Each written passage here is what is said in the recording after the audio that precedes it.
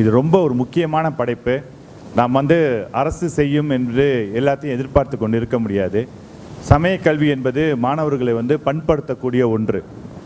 நமக்கு வேண்டிய நமக்கு சிக்கல் என்ன இருக்குன்னா, அந்த பாடத்திட்டம் இதெல்லாம் இருக்காது. நம் இஷ்டத்திற்கு ஏதாவது சொல்லிக் கொடுத்து கொண்டிருப்போம். ஆனால் இவங்க முழுமையாக அந்த பாடத்திட்டத்தை செய்து வைத்திருக்கின்றார்கள். இன்னும் நாம் அந்த நடவடிக்கையை எடுக்கலை. இது முழுமையும் கையில் இருக்கின்றது. இங்கே பள்ளியின் மேலாளர் வாரியம் இருக்கின்றீர்கள், பெற்றோர் ஆசிரியர் சங்கம் இருக்கின்றீர்கள், முன்னாள் மாணவர் சங்கம் இருக்கின்றீர்கள். பள்ளிக்கு ஆக்ககரமாக நீங்கள் இருக்கணும்னு நினச்சிங்கன்னா இந்த மாதிரி திட்டங்களை நீங்கள் உடனடியாக உங்கள் பள்ளிகள் அமல்படுத்த வேண்டும். இதுதான் ரொம்ப முக்கியம். நம்முடைய நிகழ்வில் ஏற்பாட்டு குழுவினர் கொஞ்சம் விரைவுபடுத்த சொல்லியிருக்கின்றார்கள். காரணம், கல்வி அமைச்சர் கொஞ்சம் விரைவாகவே வர இருக்கின்ற காரணத்தினால கேள்விகள் இல்லை, கேள்விகள் கேட்க முடியாது. நீங்கள் முறைக்காதீங்க, நாங்கள் அரசியல் கட்சி நடத்தலை, கேள்விகள்லாம் இல்லைன்னு சொல்லிட்டு. இருந்தாலும் 2 நிமிடம் அவர்கள் தங்கள் சொல்ல வந்த அந்த கருத்துக்களை உங்கள்கிட்ட படிச்சிருவாங்க. அதற்கப்புறம் நீங்கள் நேரடியாக பார்த்து அவர்களை கேட்கலாம். தயவுசெய்து அதை புரிந்து கொள்வீர்கள் என்று நம்ம பெரிதும் எதிர்பார்க்கின்றோம். முதல்ல திரு அண்ணா அவர்கள் 2 செய்திகளை பரிமாறிக்கொள்ளணும்னு நினைக்கிறாரு. பிறகு திரு குணா அவர்கள். அதற்கப்புறம் தனிப்பட்ட முறையில் நீங்கள் கேள்விகள் கேட்கலாம். காரணம், நம்ம மீண்டும் இந்த அரங்கத்திற்கு தேநீர் குடித்து விட்டு 10-15க்கு இங்கே வந்துவிட வேண்டும். நீங்கள் கேட்கலாம். குறிப்பாக அந்த பாடத்திட்டம் சம்பந்தமாக, சமய பாடத்திட்டம் சம்பந்தமாக உங்கள் பள்ளியில் எப்படி செய்வது என்றது நீங்கள் நேரடியாகவே திரு சுப்பிரமணியிடம் கேட்கலாம்.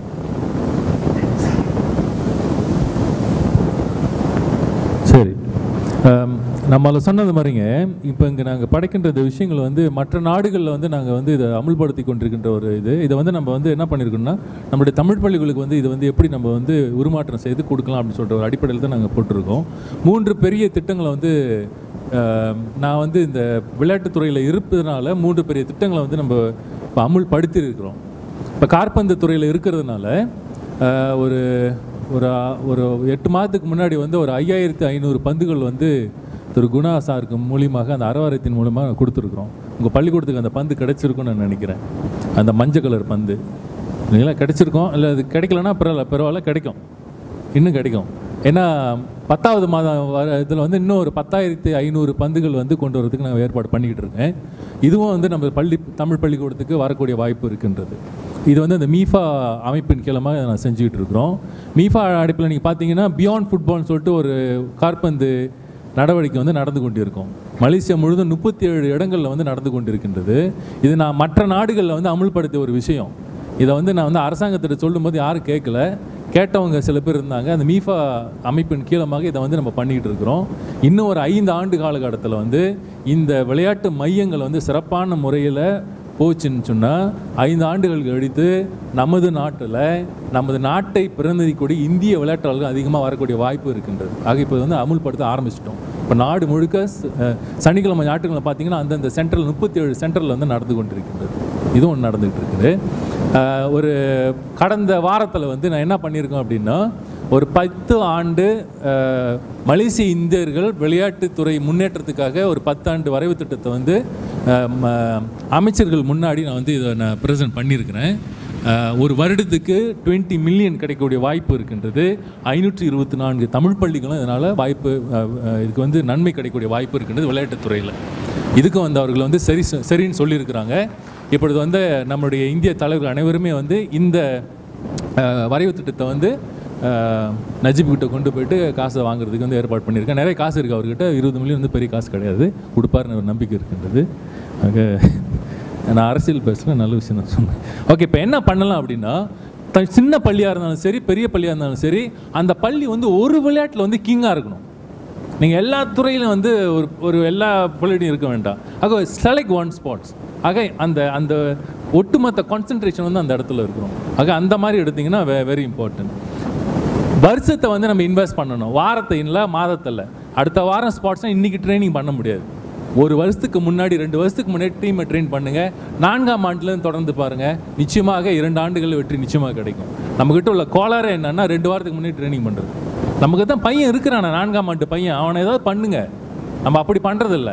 5ஆம் ஆண்டில் அல்லது 6ஆம் ஆண்டு போட்டு வரட்டி எடுக்கிறோம், அப்புறம் பரீட்சை வரும், பிரச்சனை ஆயிரும். ஆக 4ஆம் ஆண்டில் if you have to invest standard 4. Okay, இதை பார்த்துங்க. assist talent but poor student. சில இடத்துல மாணவர்கள் ஏழ்மையாக இருப்பாங்க, திறமை இருக்கும். இவர்களுக்கு வந்து எல்பிஎஸ் வந்து எப்படி ஹெல்ப் பண்ணலான்னு பாருங்கள்.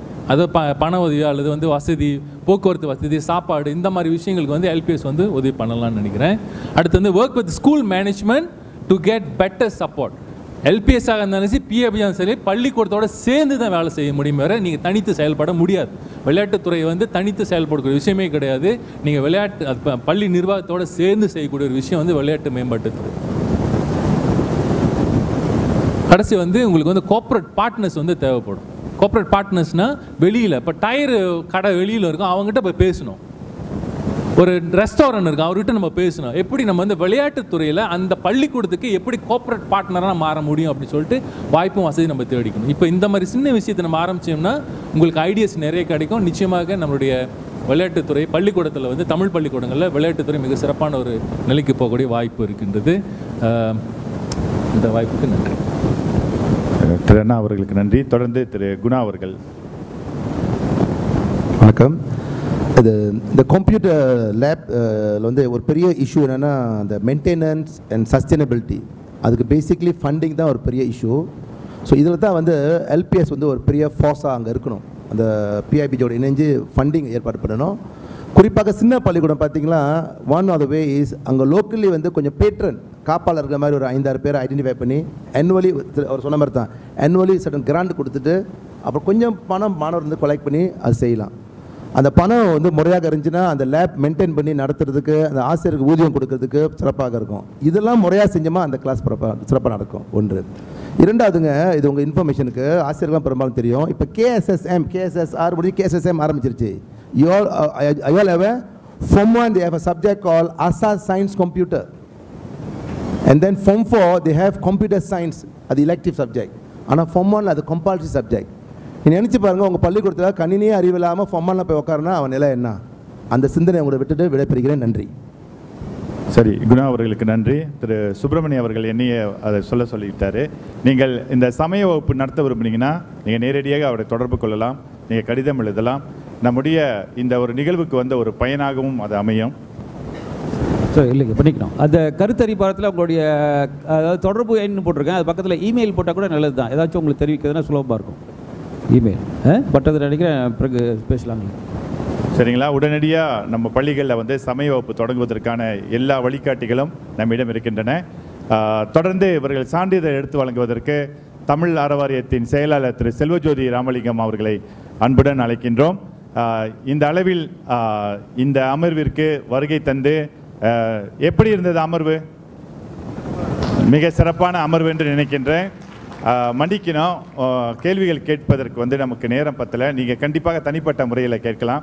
கேள்விகள் தொடங்கினா இன்னும் அதிகமான நேரம் எடுக்கும். அந்த அடிப்படையிலே திரு செல்வஜோதி தமிழ் அறவாரியத்தின் பொதுச் செயலாளர் திரு செல்வஜோதி ராமலிங்கம் அவர்களை முதலில் முனைவர் அண்ணாதுரை அவர், அடுத்தது